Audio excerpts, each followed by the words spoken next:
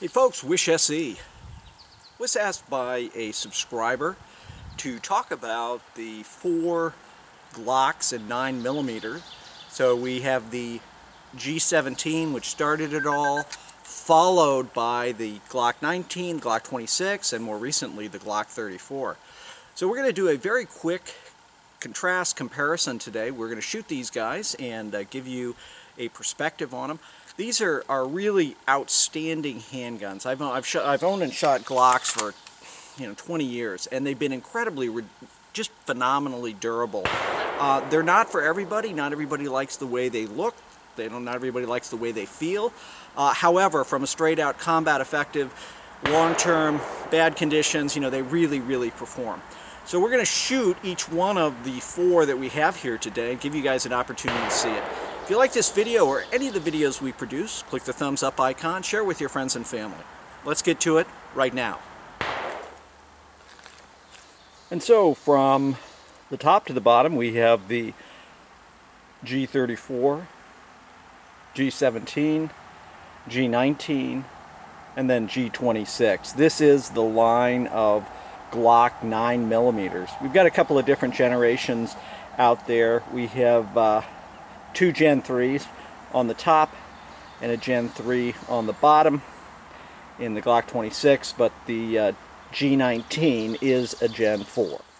So the first gun we're going to shoot is the Glock 34. This is inspired, was really designed around competition. Longer slide, longer sight radius, 3.5 pound connector. I shot IDPA with this for a number of years. I really like it quite a bit.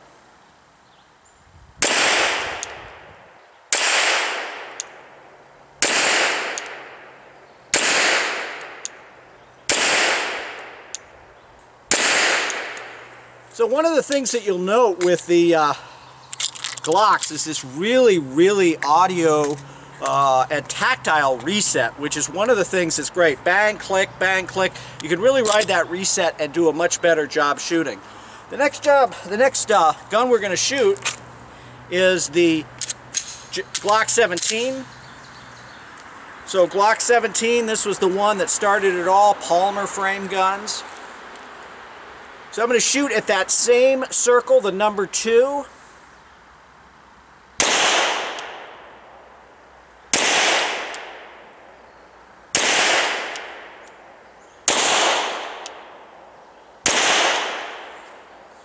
Wow, I mean, it feels great. It really does feel good.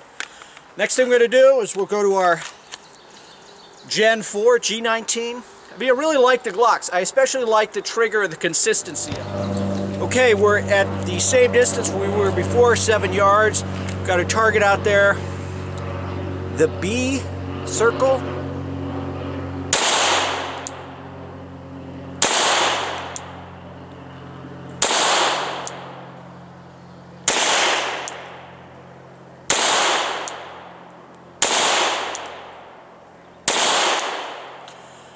I'm telling you, the Glock 19 for me is sort of the perfect handgun in that it is almost a full size, but it's almost a compact, so it's in between. And for me, in the way I shoot and with my hands, I really like the way it feels. So we're just going to clear this out. And then the last gun that we're going to shoot here is the Glock 26, Baby Glock.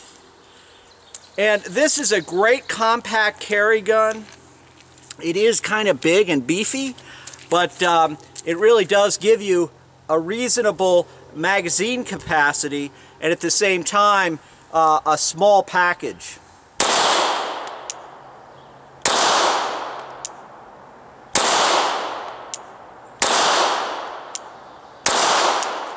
So you can see from an accuracy standpoint, again, 7 yards, right? I'm not super distant. We're going to maybe shoot a little steel.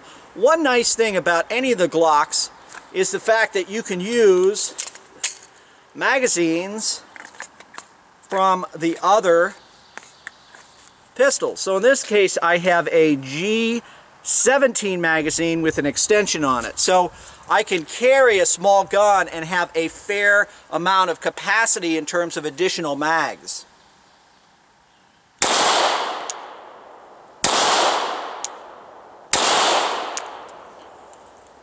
Gotta love it. Really gotta love it.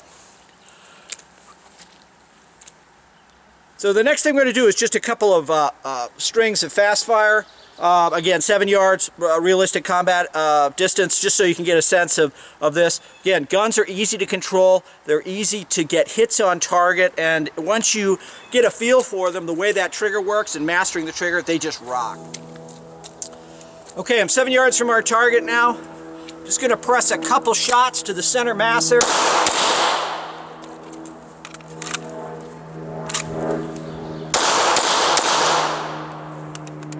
No problem getting hits and being able to keep them going.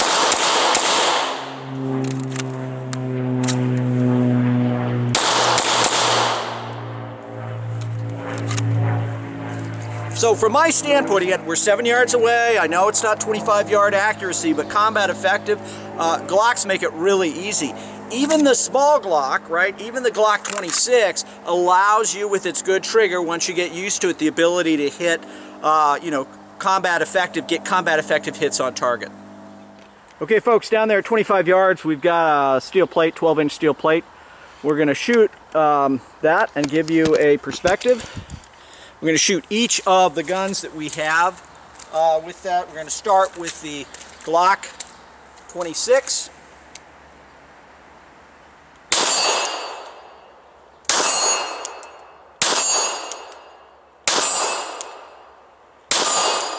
Okay, no problem whatsoever getting good hits at distance with the Glock 26. The next one we're going to use, the Glock 19.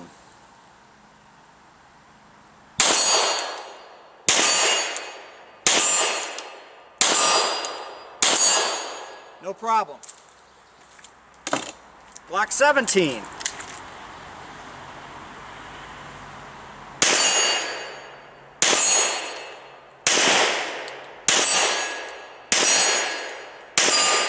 Other than me mashing the trigger on that one, all in there.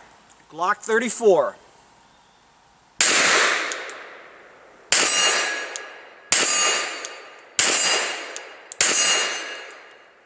First one again, a mash on my part. So, in summary, I really think this series, the 9mm series of Glock pistols, is outstanding. What we shot today was the Glock 34, Glock 17, Glock 19, and Glock 26, largest to smallest. Any of them would be good guns to consider if you're looking for personal protection or home defense. I happen to personally like the Glock 19 best because I feel it's the perfect compromise in size between a full size and a compact. So that's it. Thanks so much for watching. As always, stay safe.